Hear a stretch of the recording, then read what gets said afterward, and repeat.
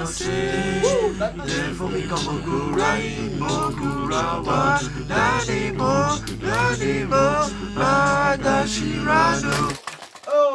snap. Wait, isn't chess just a cringe game for people who think that they're big brain? Well, you might think of that, but actually, chess is a timeless game that recently got popular because of the Netflix show Queen's Gambit.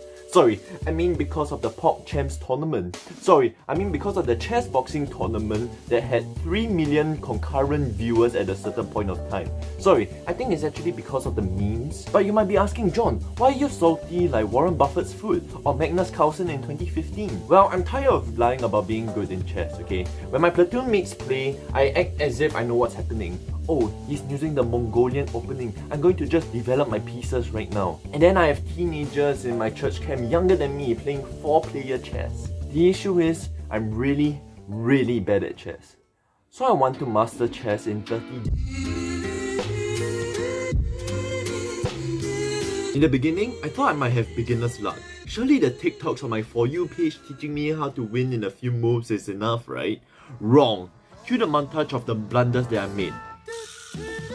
Oh, we thought the knight could fork the bishop and queen, but instead gets blindsided by the other bishop. John didn't castle and he lost the rook! He could have mated in one but missed it like an idiot! He tried to check but instead loses the queen and the rook back to back like a Drake track. Could have captured the queen but missed it! John moved his queen and oh, it gets captured! The queen is ready to checkmate him, but he doesn't know how to bring up the bishop to make space for the king to do the Mongolian escape and gets mated immediately! And while you're at it, insert some joke about how 2 years of NS has made my brain rotten. That's when I realized that I had to learn and practice. So I got down to actual business on 13th January. That's right, during Chinese New Year, I did this challenge. I would be on my phone or computer reviewing my mistakes after a game, solving puzzles on chess, or watching YouTube lessons by Gotham Chess. I'm sorry that I have no interesting footage. It would be cool if my training montage looked like this.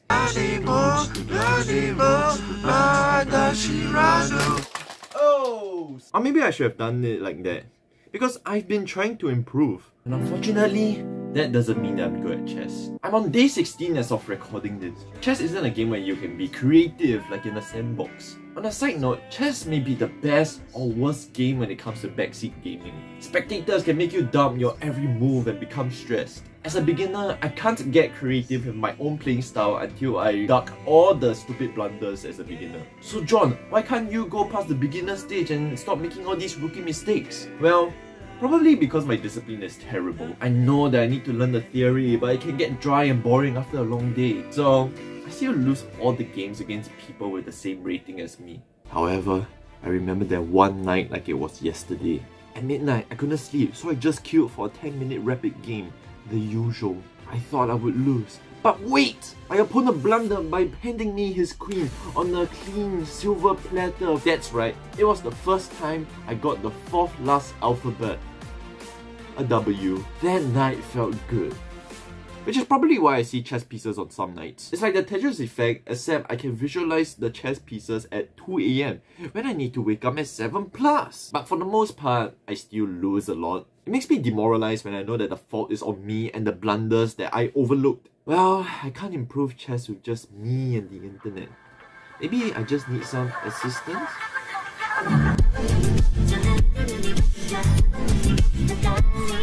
This is the Singapore Chess Meetup, as seen in Straits Times and as the first result when I googled Chess Meetup. Going for this meetup is how I push myself to improve in chess so that I won't get humiliated when playing chess in real life. Now it's time to see whether the training paid off. But what you might not expect was the challenge to overcome the anxiety. It's been a while since I went for a social gathering alone, and I had to interact with people, if not I can't play chess. It really was something outside of my comfort zone. Then I saw someone sitting alone with the chess board set up, and I gave myself a few seconds of courage to ask him.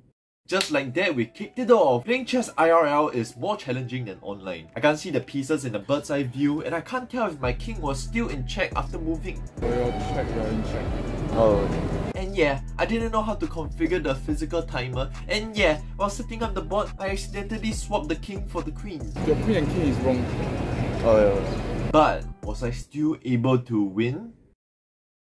Can can also trade and take, and if takes, I take. If takes, queen e2, queen h4, g3, knight g3, check, c6, queen b7, knight h1, king. I gotta get checkmate. c3, bishop b7, knight c5, c5, knight e4, knight d6, city d4, d6, knight d4, d1, king f6, knight e4, and king f8, then my king over passive.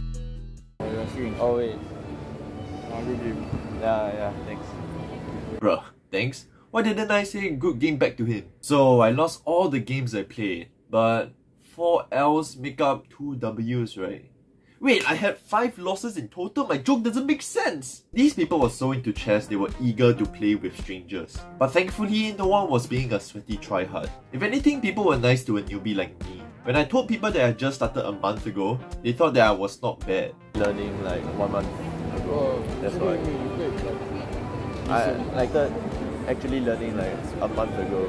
Wow, that's very good already. Alright. That made me feel good since I've progressed from a level 1 bandit to a level 100 spy. It's just that I was dealing with level 1000 bosses. Now, you could see that they are trying to not hurt my feelings and encourage me to play chess even more. But I did feel like I was better at making moves than before. I did get familiar with some patterns, though I still got wrecked by the openings that they've clearly mastered. After each match, I asked them how I could have improved, and my opponents gave me some advice.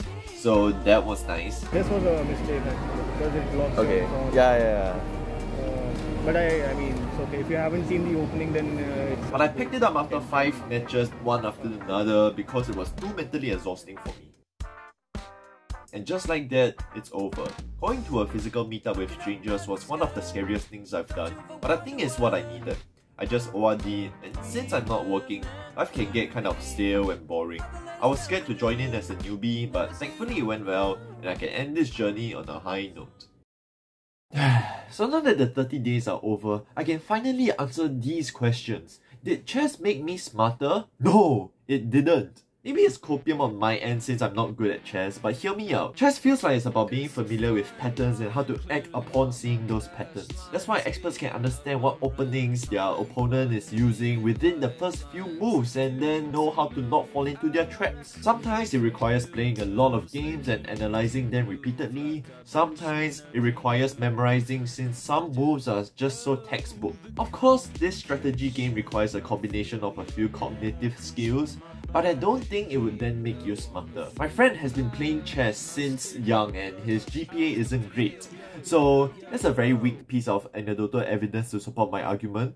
Another question you might ask is, am I interested in chess now? Not really. Maybe I'm a very sweaty tryhard, but I would like to have a taste of victory when playing chess. It's hard to tell me to play for fun because nothing's more fun than winning. I'm sure there are gamers who quit after a few losses in a row, right? So it's pretty normal. I wouldn't actively find people to play chess with, but if someone puts a board in front of me and says, let's play chess, I wouldn't mind. As long as there's no betting involved and it's just for fun, I don't mind playing in front of a crowd of people. When I inevitably lose, my opponent will feel good because everyone witnessed his win, while I feel better on the inside since people now underestimate me. I also wouldn't mind watching memes or brilliant plays on TikTok. If anything, I have a greater appreciation since I know firsthand how hard chess can be. So I didn't master much of chess, and I might have become saltier than I was 30 days ago. But I wanted to attempt this challenge for a very long time, and I could finally get it off my chest. Hey, was that a stupid pun? Hopefully y'all enjoyed this video since some of y'all say that y'all like chess as seen in this community post. This comment is really funny in retrospect. I'll recreate the entire anime opening for chess if this video gets 1000 likes, which I know will never happen. Subscribe so that you'll see me when I play Just Dance for 30 days to improve my running. Okay, bye. Look at this dumb setup. I'm setting this against my blanket over here. Then my blanket over here. This is such a stupid setup. Bro, I don't know whether this 10-second bit is good or not. This anime opening took me about 1 hour to create. First, I need to find the green screen text overlay actually used inside the Naruto opening. Then I had to go through the lyrics because I had to recreate the entire song using just my voice so that I don't get copyrighted. Then I had to film myself push-ups, sit-ups and blindfolded. Bro, this is such a stupid bit, but I hope it looks kind of good at the end though. I really tried to go to the meetup last Wednesday, but then I decided to chicken out at the last minute. So I really need to do this just to prove that I can finish this 30-day journey already. So let's see. Come on, let's stand it still in defense. I can play you next if you want. No, just looking.